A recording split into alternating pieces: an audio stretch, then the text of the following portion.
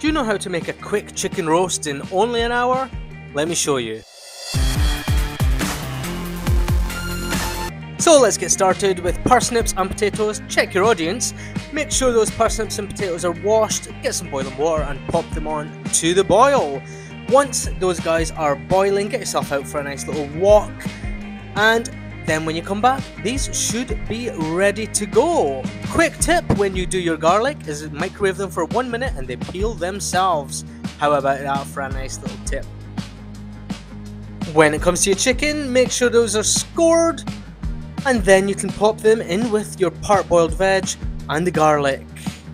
Now's the time to get all your spices together, salts, peppers, oils, juices.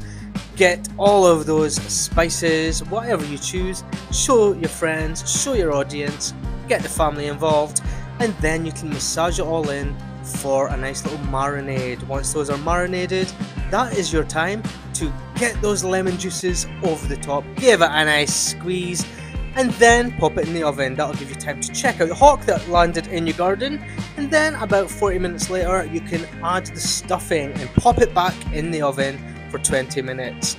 Give your audience a nice little chicken bone for all his good work. He'll tell you when you're 7 minutes to the end to get those Yorkshire puddings on.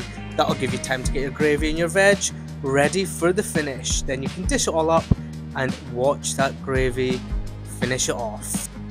And that's your chicken roast in an hour. Make sure you subscribe, like the video and comment. Let me know what you think.